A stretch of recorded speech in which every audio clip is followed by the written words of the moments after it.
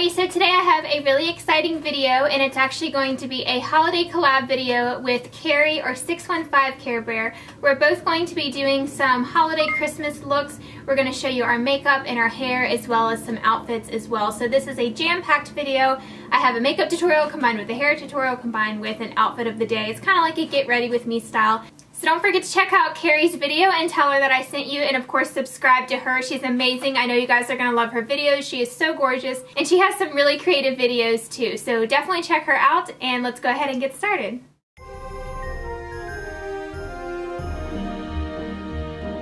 So I'm first going to apply my MAC Studio Finish Concealer using a damp beauty blender, and I'm doing my eyeshadow first just because I'm going to be working with some dark shadows and I don't want to get it all over my face, but I'm just going ahead and applying some concealer underneath.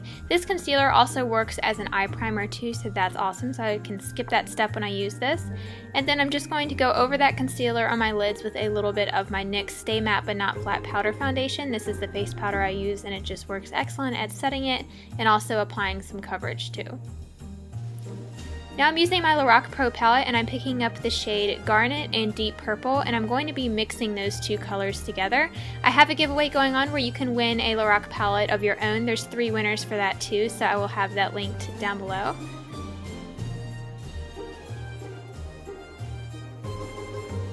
So I'm using a large synthetic shader brush, and I'm just applying this all over my lid, and I'm just kind of carving out my crease, but I'm leaving the line kind of messy because we're going to go back and blend.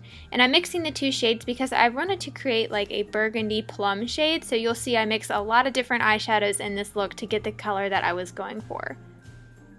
And then I'm just blending all that out with a blending brush, and this is clean, it doesn't have any shadow on it. And now I'm taking this NYX palette, and I'm going to first pick up the burgundy shade, and it's a really pretty like wine burgundy color, and I'm just going to go over that same shadow that I applied before because I wanted it to look more red and not so like muddy and purple. And I'll have all the products that I use linked on my blog if you're interested. Now I'm taking the orange shade from that palette, and I'm using a synthetic blending brush. This one's a little bit of a bigger blending brush, and I'm just applying that all throughout my crease.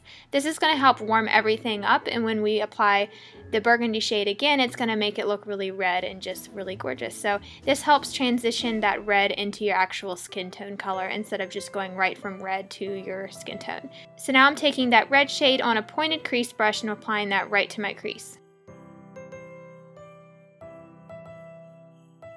Now going back to my Lorac Pro palette, I'm taking the shade called Cream, which is just a perfect brow bone highlight. I'm just applying that using a synthetic blending brush to my brow bone. That's just going to help blend everything out. And then I'm going back in with the orange shade and just blending some more. You'll see I'll go back and forth between colors just to get the color that I want. Then I'm just using a makeup wipe to clean up those edges. I wanted a really sharp edge, and since I hadn't done my foundation yet, it's really easy to do this just to clean everything up, or you could always use tape before your eyeshadow too. Then I'm taking this gorgeous Maybelline Eye Studios palette, and I'm using the plum purple shade that's in there, and I'm just packing that on my lids again. Again, I wanted to add a little bit more purple to it. You could also use just this palette instead of the Lorac one if you don't have the Lorac one, and just use that purple shade for the whole lid. So now for my face makeup, I'm applying the Studio Gear Prime Objective Face Primer, and this is my favorite face primer that I've been using lately. It is a silicone one, and it just works perfectly at making my foundation go on much smoother, and it keeps it on all day too. Then for foundation, I'm using the Revlon Color Stay Whipped foundation. This foundation is great for the wintertime because it's really thick and hydrating at the same time. You don't even have to use a powder with it either because it does dry on your skin, and it has a really nice finish. This also does not have SPF in it, so it's great to use if you're going to be taking photos and stuff around the holiday time. And I'm just using my beauty blender to apply that because it makes it go on so flawlessly, and it keeps it from looking too cakey or anything.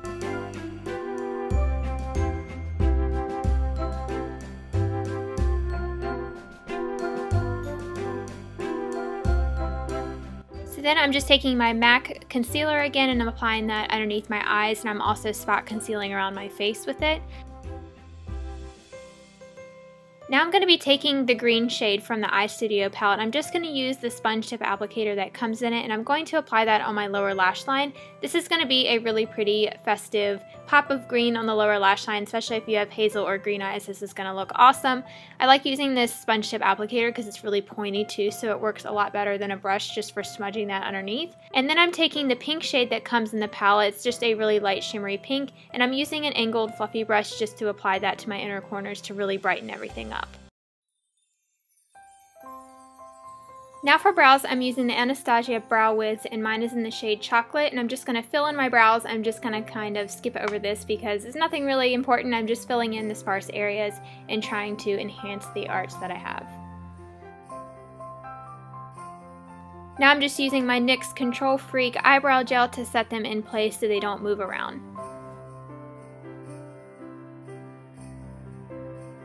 And now I'm just taking my NYX face powder again on an e.l.f. Kabuki brush, and I'm just going to apply this all over my face to set my concealer and my foundation. I like to wait a little while after I apply the liquid products just to make sure everything is set in place and it doesn't look too cakey if you let it dry before you apply your powder. Now I'm taking my Jane bronzer, mine's in the shade Dream. This is a really nice skin tone matte bronzer with no shimmer, and I'm just going to contour with it. And I'm using a Sedona Lace Dome contour brush.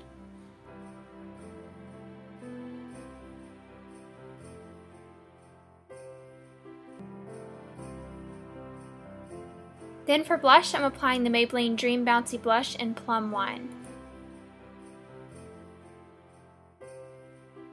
Now I'm going to take the NYX Glam Shadow Stick. This one is in Pink Ruby, and I'm going to be using the shadow stick to highlight my face. I really like using this as a highlighter because it's a really pretty shimmery gold color, and since it's in a stick form, it's really easy to apply, and I'm just blending that out with my finger. Now I'm going to apply my eyeliner, and I'm using the Studio Gear Invincible Gel Eyeliner. This is my favorite black eyeliner. I've been using it every single day. I'm just using a Sedona Lace Bent eyeliner brush to apply that, and I'm just winging that out, and I'm also taking it on my lower lash line. Then I just applied the CoverGirl Ink It eyeliner pencil in black to my waterline, and I kept it on the outer corner because I didn't want to close off the inner corners of my eyes. Now I'm just using my lash primer. This is the Studio Gear Prime Objective Lash Primer, and I love using this just because it helps my mascara go on better and it makes them look super long and full. Now while that dries, I'm just applying my lipstick. This is the L'Oreal lipstick in Jennifer's Nude, and it's a really pretty nude color, but it also has some color to it as well. Then I'm just applying the CoverGirl Colorlicious Lip Gloss, and this one is in the color Berrylicious. It's a really pretty like mauvey berry color. Then I'm just going to curl my eyelashes. And I'm going to apply my new favorite mascara, which is the Maybelline Lash Sensational. And that is it for the makeup look.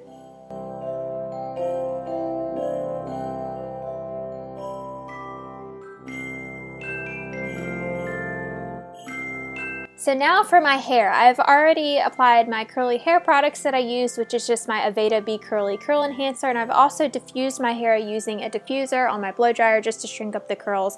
And I already have in one weft of my clip-in extensions. I just got these from My Fantasy Hair, and I've been loving them. I had them custom dyed at my salon, and I also have already went through and curled them all using this New Me wand. This is part of the Lustrum 5-in-1 curling set, and this is just the Pearl, I think it's called.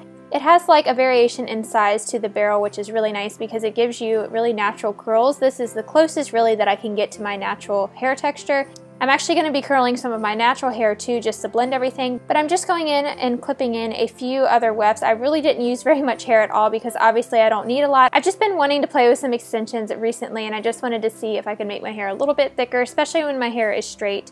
And the extensions that I got are the 20-inch with natural ends, and they're also 180 grams, and there's a lot of hair. Like, I didn't even use near as many wefts as I could.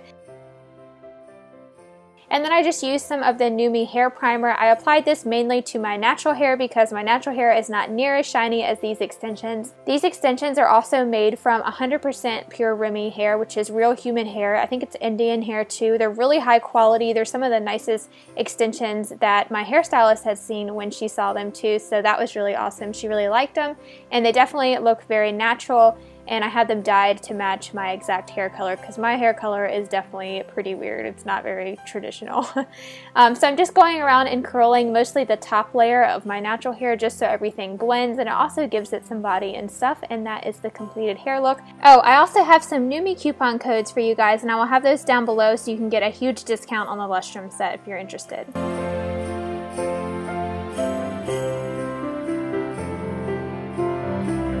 So now for the outfit, I wanted something super comfy because I eat a lot on Christmas. So I'm just wearing this really loose, baggy, oversized sweater from Charlotte Russe. It's just like a beige color and it kind of has some black running through it. And then I'm wearing plain black leggings that are from Old Navy and they go all the way down to my ankles. And I'm also wearing a red cami underneath of the sweater, and then this gorgeous blanket scarf that Nicole got me for my birthday, and it's from Target. And they have so many cute blanket scarves this year. I want every single one. And then for boots, I'm just wearing my favorite boots that I got from Amazon. They're by the brand White Mountain, and they're really cute wedge booties. These are super comfortable too. I can walk in them anywhere, and they don't hurt my feet, and they have a good grip on them too. So I will link those on my blog, definitely, if you guys are interested in getting them.